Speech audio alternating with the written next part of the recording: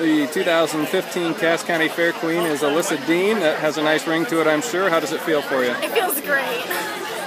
Is this something that you've wanted to do for a long time? Yes, back when my sister was in 4-H, kind of long time ago, I watched her do the Queen contest and I said, I'm going to be up there and I want to do that. Have you had any other friends or family or fellow members of your club or FFA chapter that have won before that you kind of looked up to? 2 years ago, a member of the Grizzled FFA chapter, Alyssa, won.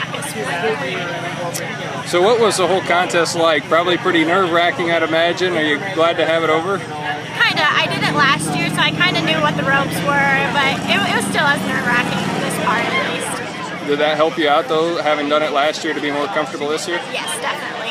What were some of the questions they asked you, and do you feel you answered them pretty well?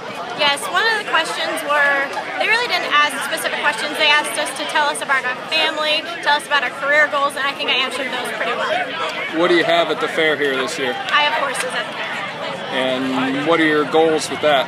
I hope to win senior showmanship this year because that's one of the trophies I don't have is champion senior showman. What does it take to be successful bringing horses to the fair?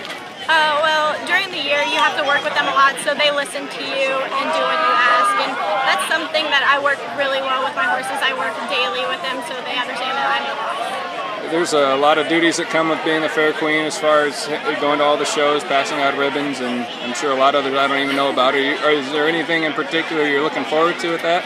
I'm actually looking forward to being at the shows. I don't get to go to the shows much during the fair, and I didn't have time to, but this year I will definitely make time to go to these shows. Thanks a lot and congratulations. Thank you so much.